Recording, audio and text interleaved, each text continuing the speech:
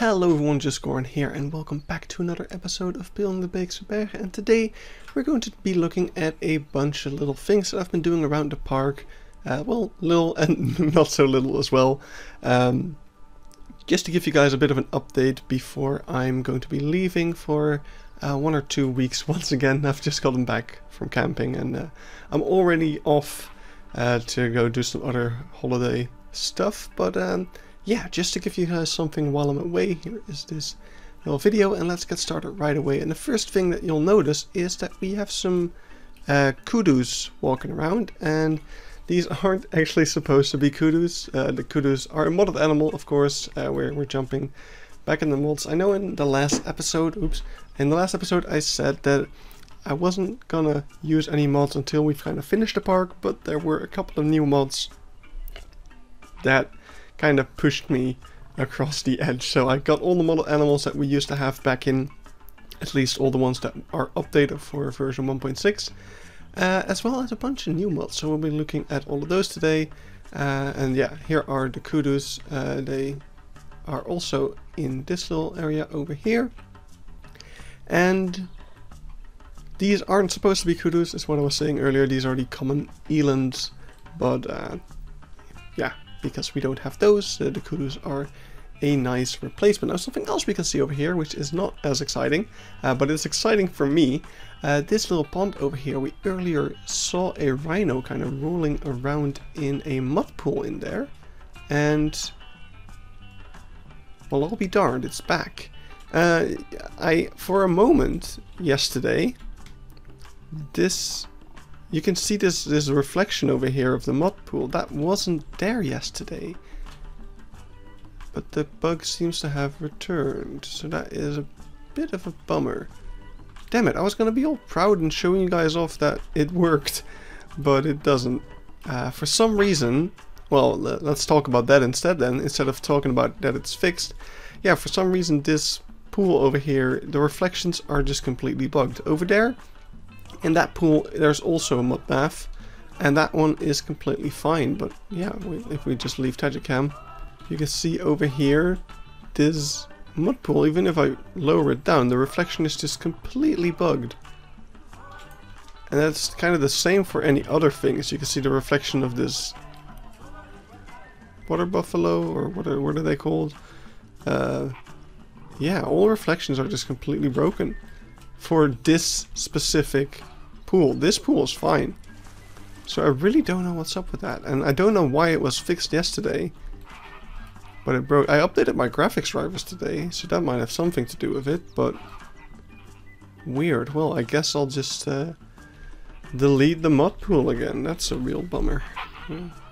Well, anyway, moving further along, there's some small foliage updates that I've been doing around the park, adding bushes like this, and we'll see some other stuff in a moment.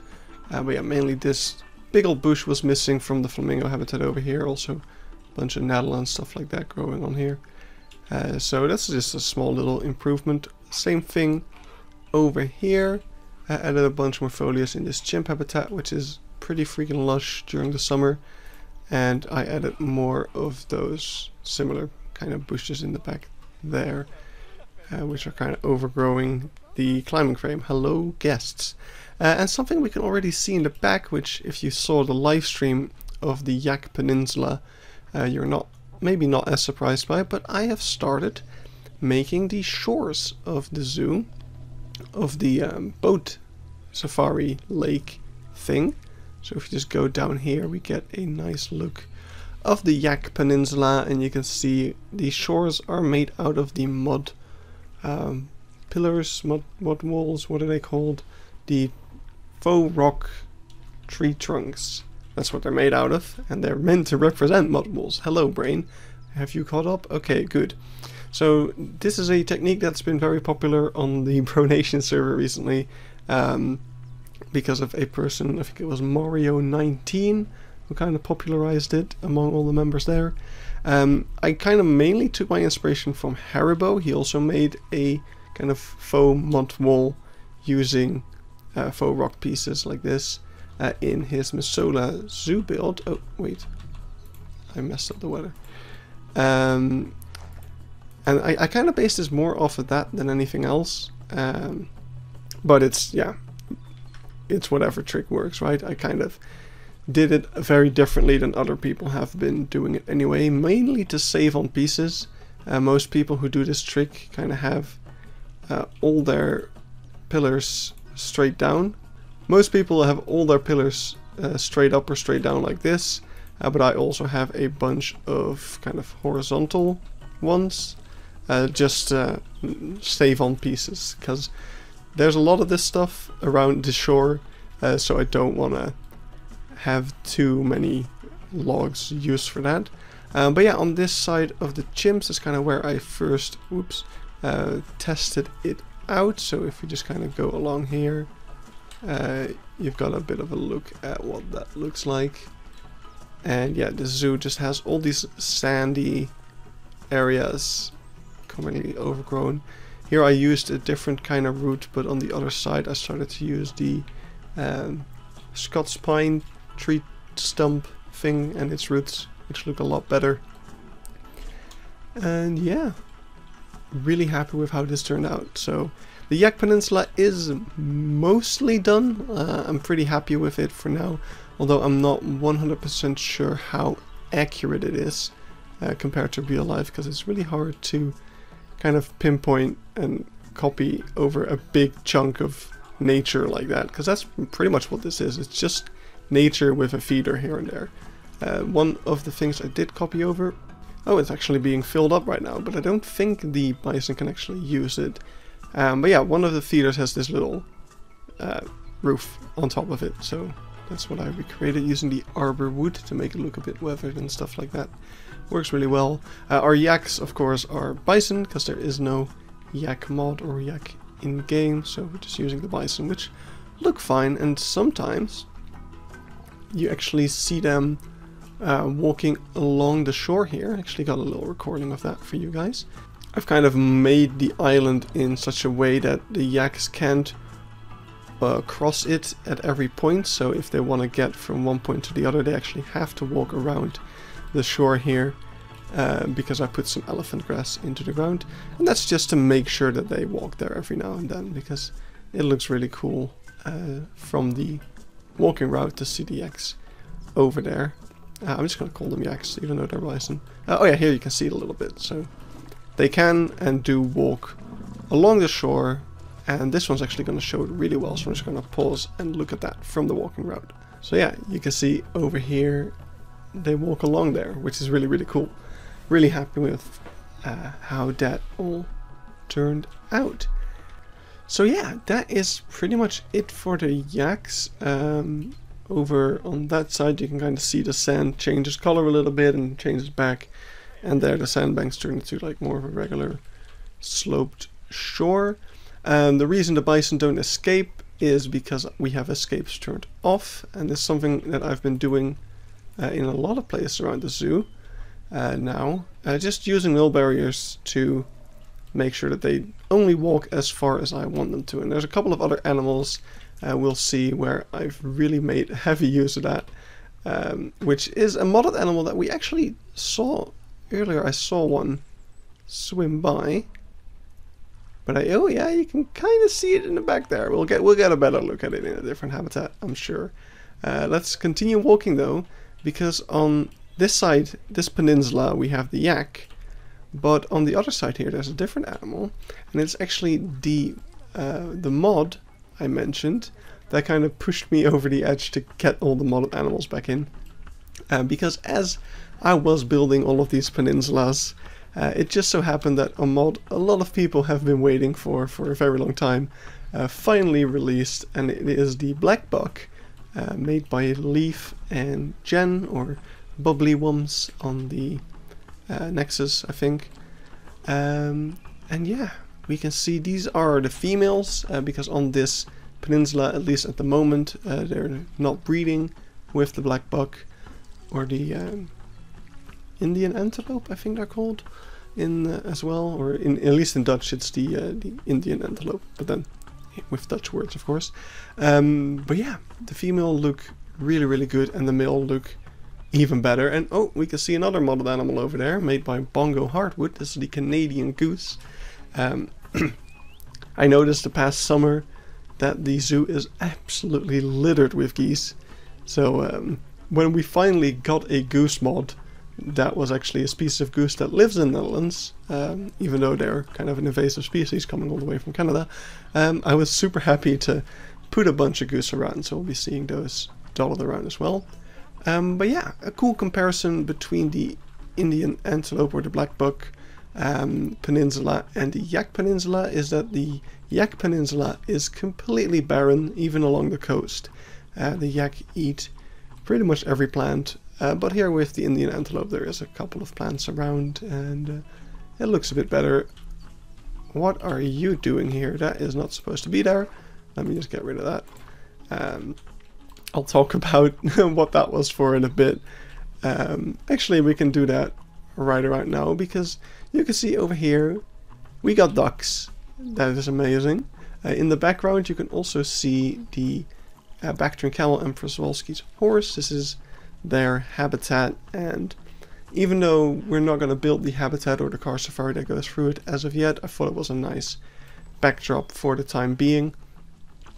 And on there, actually, while we're on the topic of the blackbuck, I also put 2 blackbuck because they are normally in the habitat kind of back here. Look at that goose. Beautiful.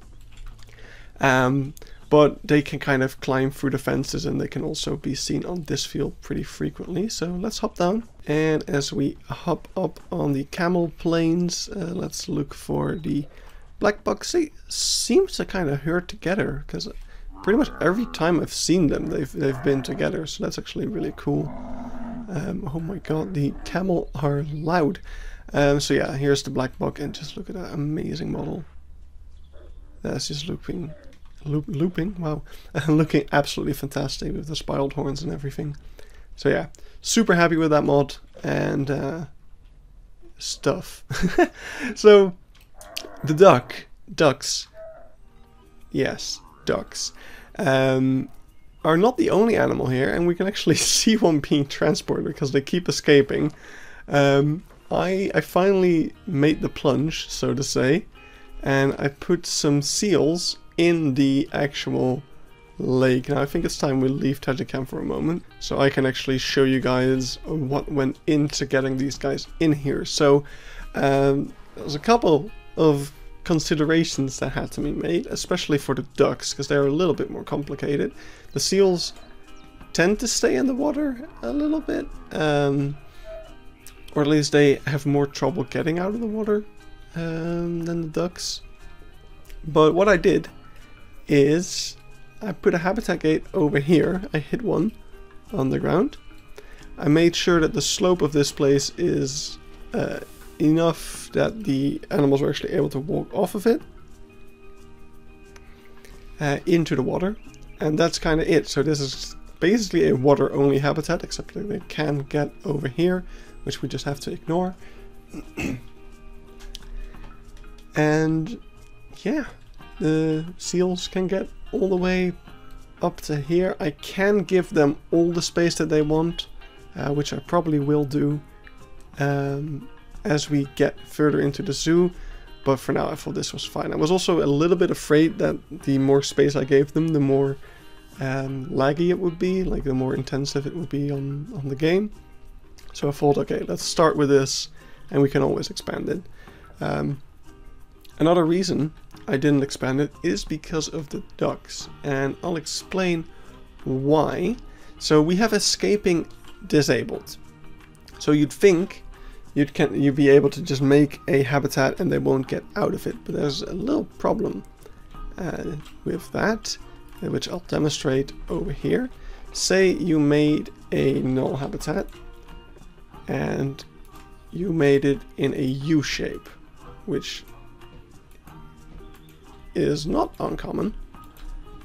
Say you want to have whatever sort of area in the middle, and you want to have a U-shaped habitat around that for your animals to kind of walk through. I've actually had this. I tried to do this with the yak because I wanted the yak to kind of stay to the outer side of the habitat and not the middle. So the problem that I had when I did this is that even though we have escaping disabled, if a yak would want to walk from over here to over there, it would just do so. And it would not count it as escaped, probably because it's not trying to escape, it's just trying to walk to another point in this habitat. It's taking the shortest route possible, which it can do because this is still traversable, even though it's not part of its habitat. So it does that. So that's not a way to prevent the animals from staying out of an area like this. So with the ducks, it's kind of a bigger issue because the ducks only look good in the water. If a duck goes on land, which I'll show you if we can find one. Where's a duck? Here's a duck. If a duck goes on land, it's floating basically. Let's just put it over here real quick. So yeah, here you'll see floating duck, not great. And now the ducks are programmed to kind of spend most of their time in the water, so this duck will make its way to the water in a bit and it won't bother us anymore. Ooh, we can see one of the seals over there. It's really, really cool. And yes, they deep dive. They have enough water for it, thank God. But yeah, since the ducks are programmed to stay in the water most of the time, but if they decide to swim, say this is all water and this is land, if they decide to go from over here to over there, they will take the shortest path across the land. So for the ducks, you do have to make sure that there's no way for them to get out, basically. So yeah, I hope that makes sense. If it doesn't, don't worry about it. This is probably not something that you would ever wanna do, because it's really just me trying to keep animals in a certain spot and just make it all look as good as I can. Okay, seal's already going back into the water. But yeah, just look at those ducks. It's just such a nice addition to the scenery. And just having this entire area finally kind of finished is starting to look really, really good. I'm really happy with all of this. So yeah, only the edge of Africa really remains habitat-wise, which is really, really cool. So, what else have I been doing? There's a couple more things I want to show. A couple more duck spots. Duck spots? What? Duck spots, mod spots. So let's keep walking through here. My God, the frame rate is absolutely tanking. So, as we leave the Congo area, we've got a new mod, which is the black and white ruffed lemur. And you can see them over there. They're doing a little dance. Which is pretty cool. This is actually not the right species. Apparently, I didn't know there were this many species of lemurs, but there's tons of them. And the ones that they have at the zoo is the white-belted black and white ruffed lemur, which is a whole big mouthful. But yeah, there will be a white-belted black and white ruffed lemur mod in the future. And once there is, we will definitely update it. But for the time being, we'll make do with these. There's also a bunch more ducks in here, which again have a little hidden habitat gate back in the bushes over there, and are able to walk through the bushes into the water. And as far as I know, they're not able to get onto the lemur islands, or at least they don't. This is kind of where I discovered the issue with the ducks, that yeah, they kept walking over this lemur island to get from back there to in the front here. So that's when I had to kind of, I adjusted the shape of the habitat, and I added some elephant grass in the shore of the island, in the hope that the ducks don't get on. And ever since I did that, I haven't seen them on the island anymore. So I hope that did the trick. But yeah, as we move along, we're gonna get two new mods, which is really cool. The Sitatunga mod sadly has not been updated for 1.6 as of yet, so we'll have to wait on that. But if we go into here, We can see nothing. Where are the animals? Wait, let's walk around a bit. Hello?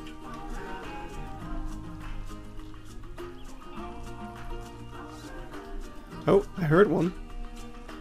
Here they are.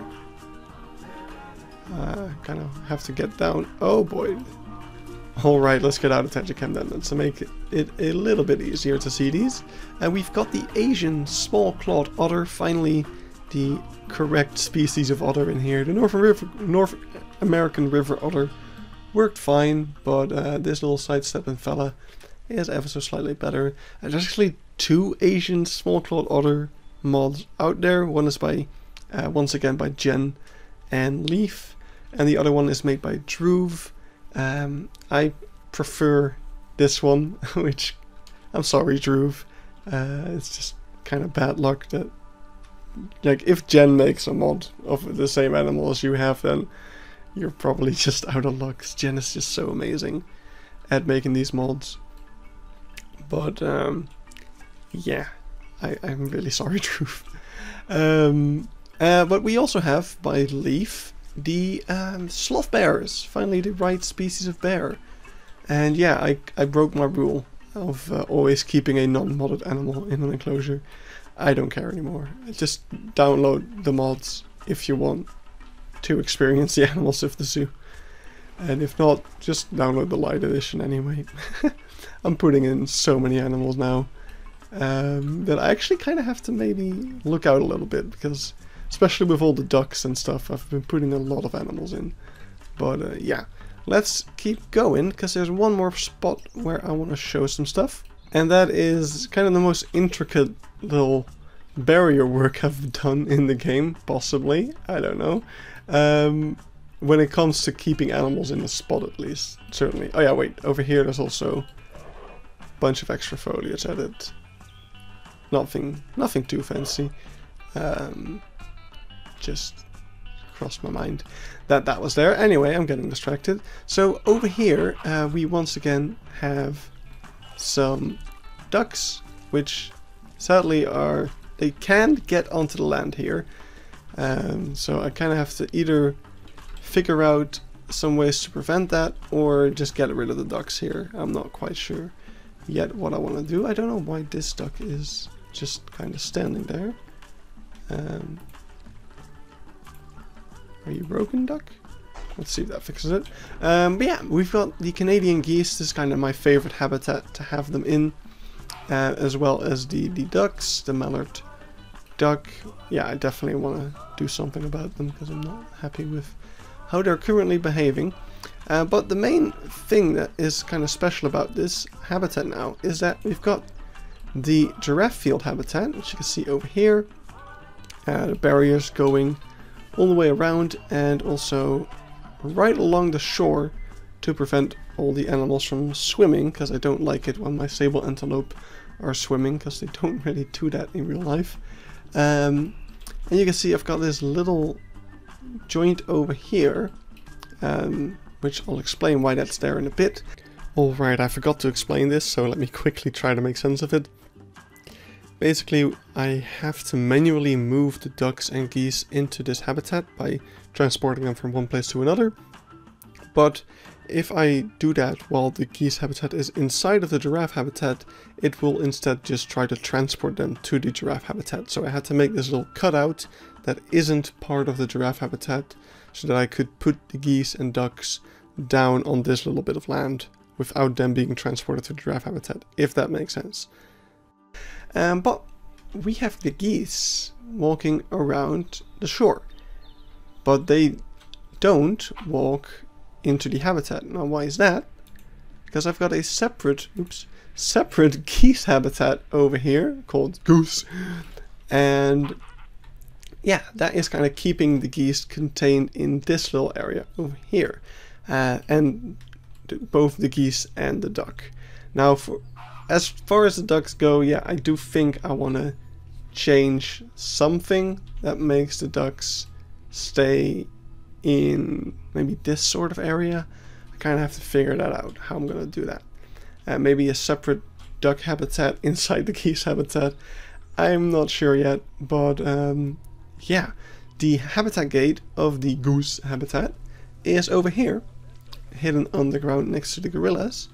And what's kind of special over here, if you open the barrier menu, is that I just made the giraffe habitat barrier go underneath the goose habitat barrier, and that allowed me to kind of interlock these habitats together, and the game does not really count any animals as escaped, which, even though they don't escape anymore because we have it disabled, it would cause them to get boxed up otherwise.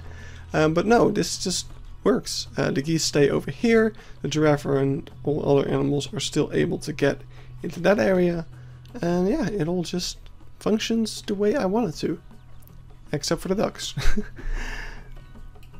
So yeah, if you want to have animals confined to a certain space of a habitat, or have multiple habitats inside each other, just have barriers go underneath each other and you can just kind of do whatever you want, which is really freaking cool.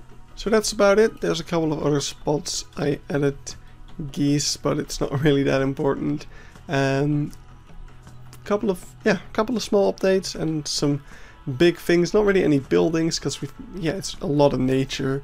I've also kind of laid out where the car safari is mostly going to be, even though I plastered it full with trees. But yeah, this kind of fence over here is the outer edge of the zoo, and the car ride is all of this sand.